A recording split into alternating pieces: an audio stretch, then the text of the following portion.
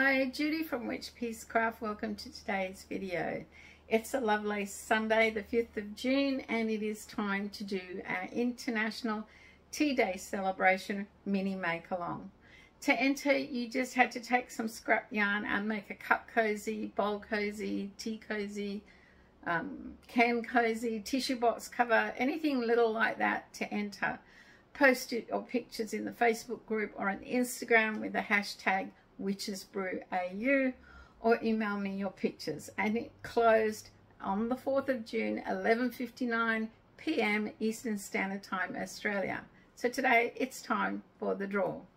So we had 8 lovely entries into the mini make-along, and I do appreciate all of you participating.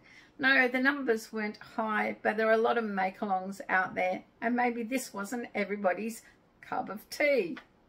Joke. Anyway, there are 3 pattern prizes to be won to the value of $10, and fortunately we were very lucky to have a pattern prize donated by Cairns of Building Blessings. She has donated her mug coaster combo pattern to one lucky person. I'll put a link to her Etsy shop because you can actually buy this pattern in her Etsy shop, and I've made heaps of them. I love them. I think they make great gifts.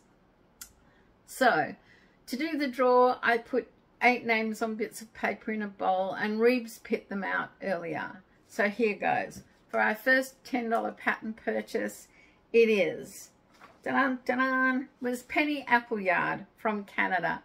Penny, you can go on to Etsy or Ravelry and pick a pattern to the value of $10, and I will gift it to you. Our second person out was, who do you think? Barbara Linehart. She did a great cup cozy. She's from the US. Barbara, you can pick some patterns out to the value of $10. And our third $10 pattern prize, Tammy made a great tea cozy. She's from Canada. Tammy M. You have won yourself a $10 pattern purchase prize. Ladies, you go on to Ravelry or Etsy, you pick your pattern out that you like, you email me, claim your prize. Best to give me a link to the pattern if you can, and I will go in and pay for it, and it will be emailed to you in PDF. Our mug cozy prize winner goes to Jane Daniels in the UK. She made a great tea cozy, quite unique, one I've never seen done that way. So yes, congratulations ladies, they are the major pattern prize winners. But I decided, because there were only 8 entries, I would do minor prizes for the other 4.